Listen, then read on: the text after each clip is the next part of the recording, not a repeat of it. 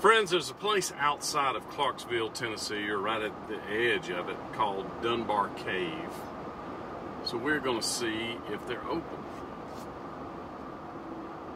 Like there's a lot of people here. It's a golf course here as well. Actually, I'm trying to stop at the golf course, and Dunbar Cave is further up. Way to pay attention. Look at that water out there. It's just beautiful. Pretty nice place. Dunbar Cave State Park, established in 1973. And look, there's a 70s Lincoln Continental. Pretty nice, I must say. So let's just see what's going on here. Stay tuned. So we're right out here, and the cave is in the back of where that water is. They call that Lake Trail and Swan Lake. So it's back up in there. And they told me to bring a flashlight because they don't provide them. What I love is there was Lincolns like this one in this parking lot in the 70s. Man, that's a good looking car. Love that.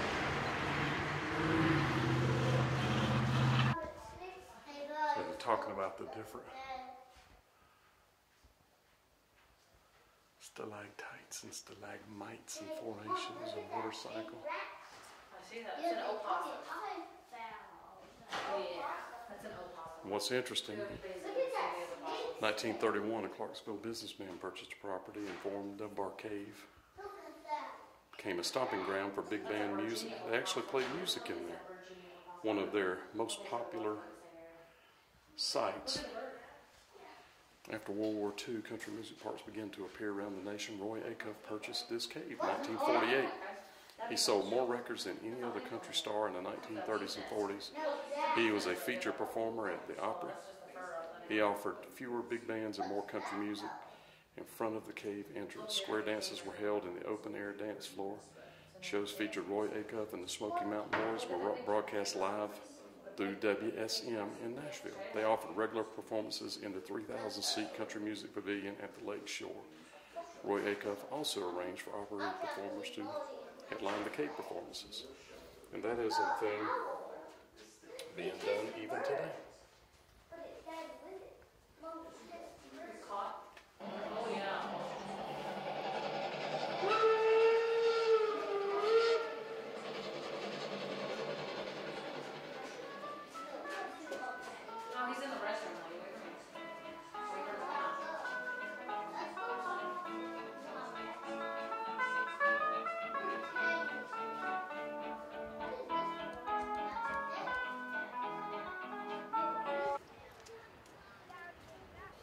So friends, check this out. Beautiful little lake out here.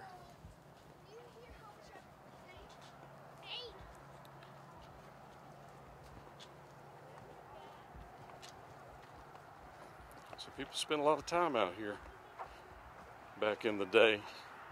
A lot of music here. Looks like a really cool place to have a concert.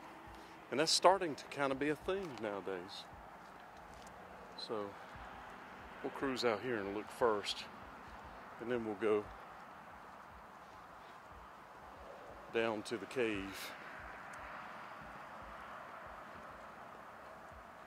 That's the golf course I almost turned in over there. So there's the cave I'm heading to out in there. This is a really cool looking place. I'm standing here and you can see that there's rocks, walls built up there. There's things built up on the side of the hills over there. Very interesting looking place.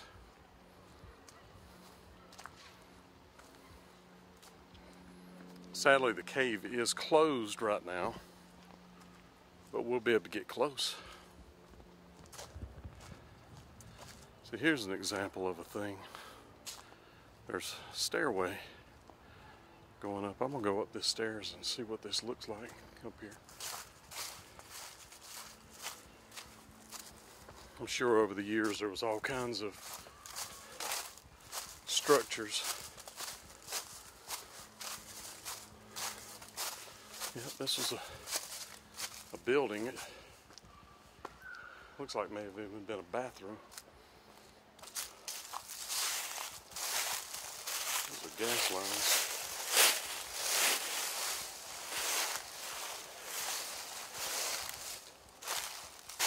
Yeah, this is definitely a bathroom. It's drain plumbing.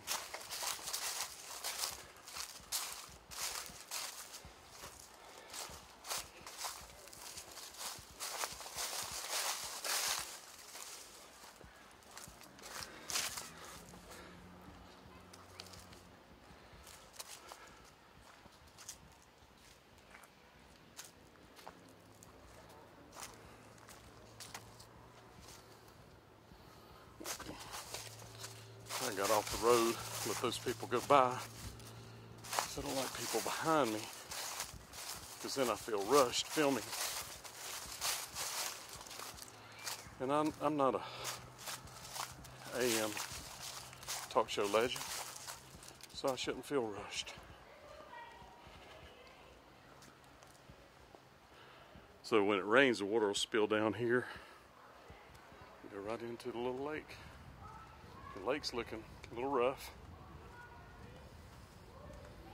a little low, but I think the water's low everywhere right now.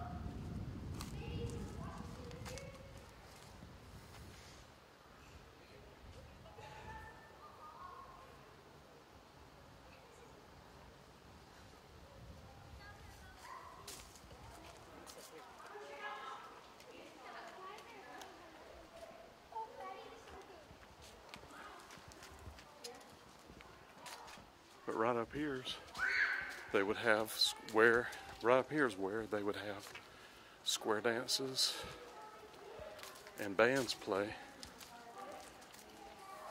And people would dance out in here, which is pretty cool.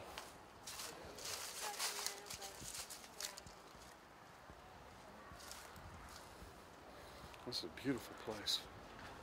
Once owned.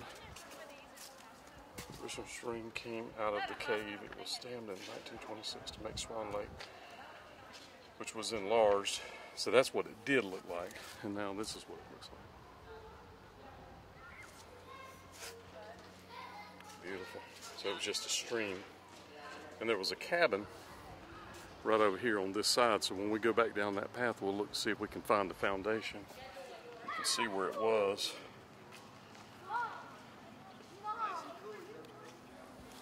Somewhere on this side.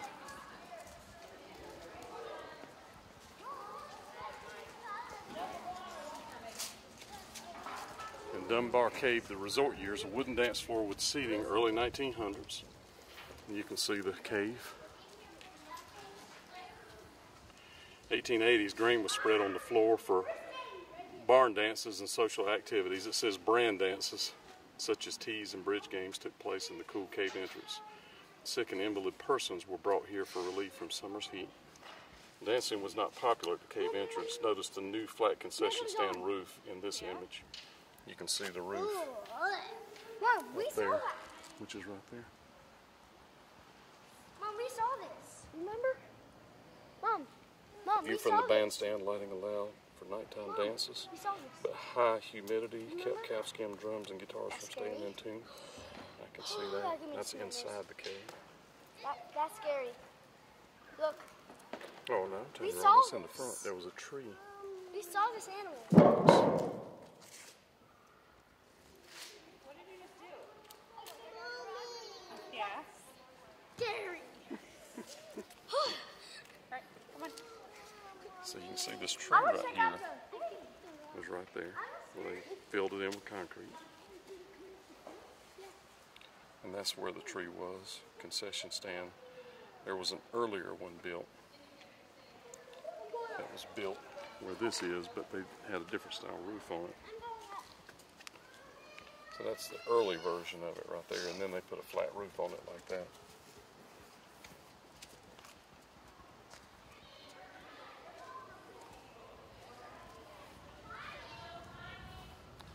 rock that little girl knocked over was that it was standing up. And boy, it was loud. It was a big old rock. Glad it didn't land on it. But they said they shut the cave down so the bats could do their thing this time of the year, this part of the season. So it says 1st of May to the end of September. And it says consider donating. I'm going to donate some. This is what it looks like.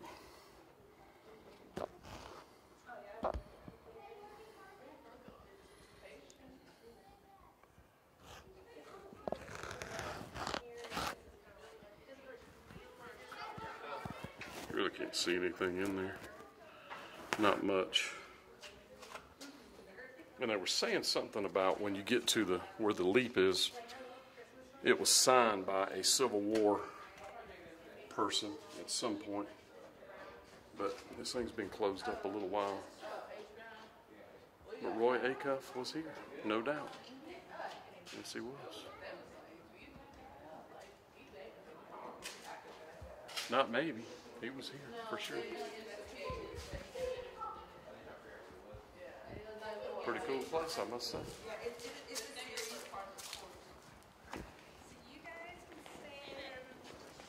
Let's do like right back here where these two leaves are.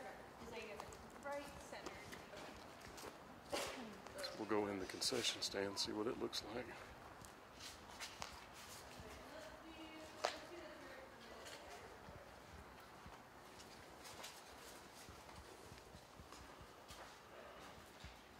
This is built right into the side of the rock, which is pretty nice. And they're doing a photo shoot out here. Beautiful family.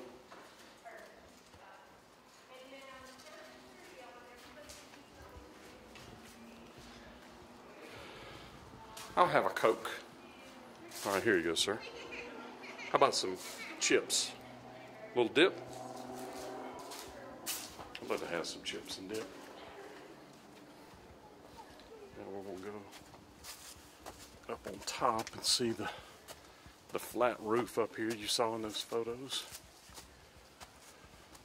Love this kind of stuff.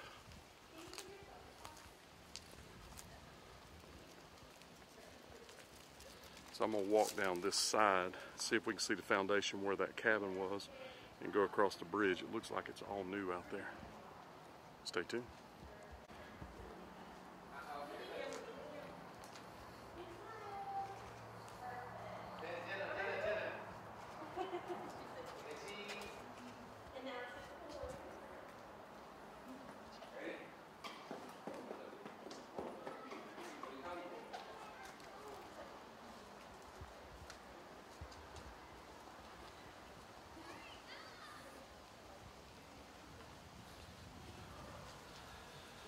And it says, keep out, no climbing. No climbing, friends, no. Hey, if you think about climbing, no. So let's go look at those photographs.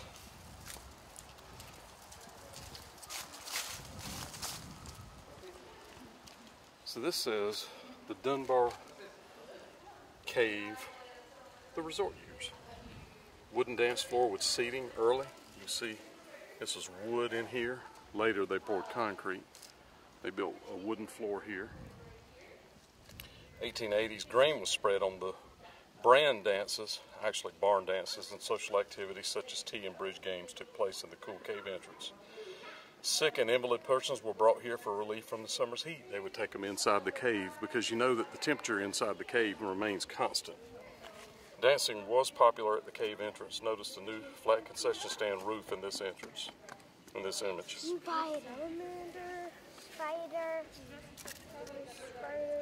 Mommy. Look at these. I like the salamander.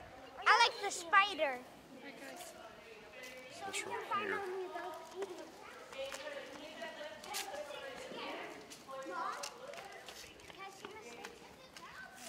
It says dancing was popular at the cave entrance. Notice the new flat concession stand roof in this image. See it right there, and you can see the roof up there. And the bandstand to the right with the canopy cover. You see the bandstand is, or I'm sorry, the bandstand here, they're saying there. Then you see the concession stand to my left.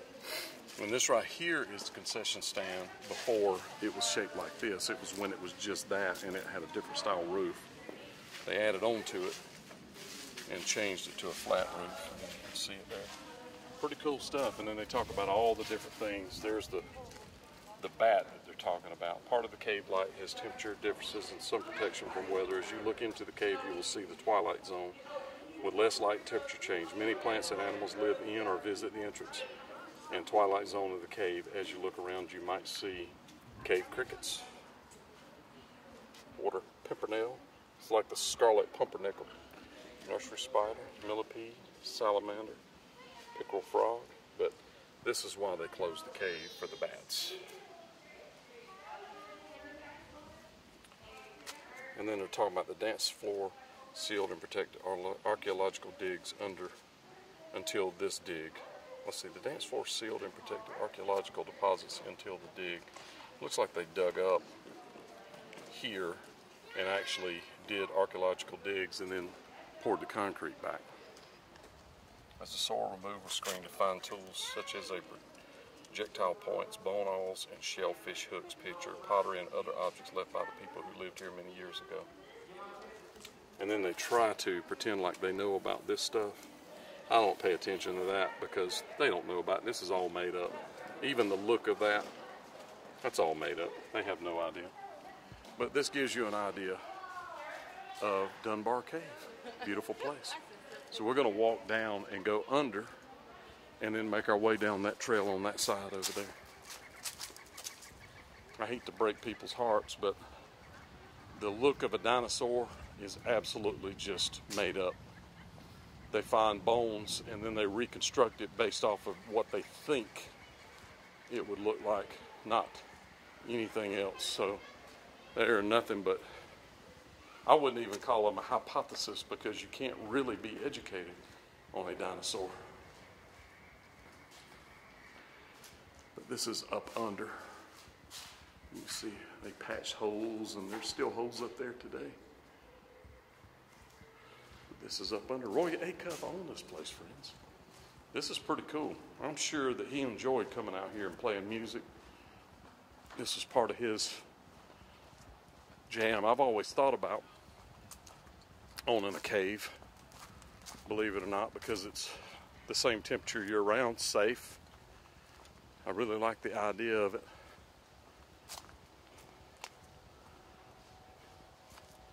So I'm going down this side. Just beautiful. Pretty cool, I must say.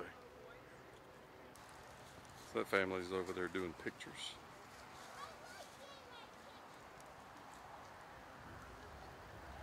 And the lake level will go up, of course, after it rains a bunch. And when that happens,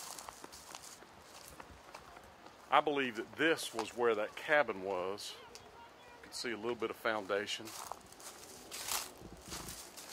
The one that you see on the left, you can see there's some foundation left. Maybe, but it was definitely on this side, but that's a possibility. And it also looks like you could see some areas up there that they could have had things built, but the cabin was close to the water on this side, so I think maybe this would be part of the foundation. So I am coming up on the bridge. This looks like this is fairly new construction, where they've made it where you can come out here and walk across. Now, it may have had a bridge here before, which is what I suspect. We'll zoom in. There's a turtle out there on a log. We'll zoom in on it.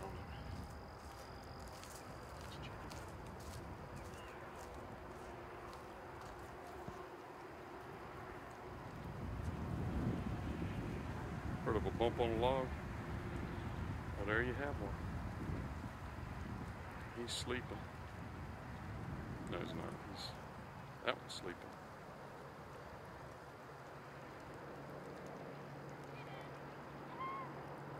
Amazing, they just stand up and sleep with their head in. I kind of do that with a pillow though, but I don't stand up. All right, we're going to cross the bridge. You know how you say, I'll cross that bridge when I get there? Well, we're here.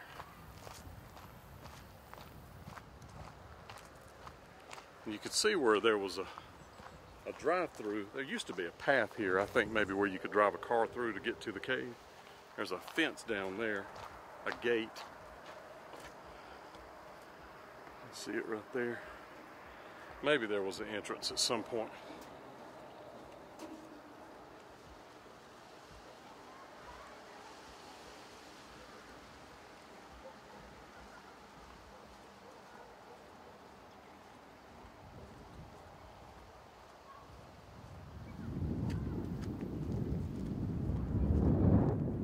So they've paved this now, but I think they built it up. You can see where they built up a rock bed on top, and then they poured asphalt on top of that.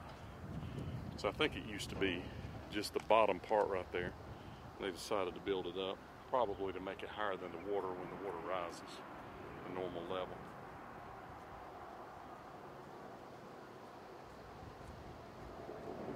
There's that gate I was talking about.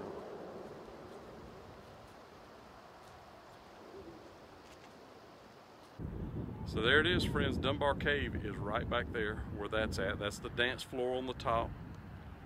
And they also had it where you could dance actually on top of the concession stands up there, and the cave entrance is in the corner on the right. It's supposed to be a big old cave in there. We'll have to come back sometime when it's open. Thanks so much for watching. I don't know much, but I do try to explore caves in Clarksville, Tennessee. Yes, I do. I tightened up and came to Dunbar Cave, Clarksville, Tennessee. Roll back. Yeah. You're gonna like stretch out like this. Okay? Watch me. So make sure when you're watching the Weekly Spa Guy, you subscribe, you give me a big thumbs up if you like the video, and watch the Weekly Spa Guy, friends. Thank you.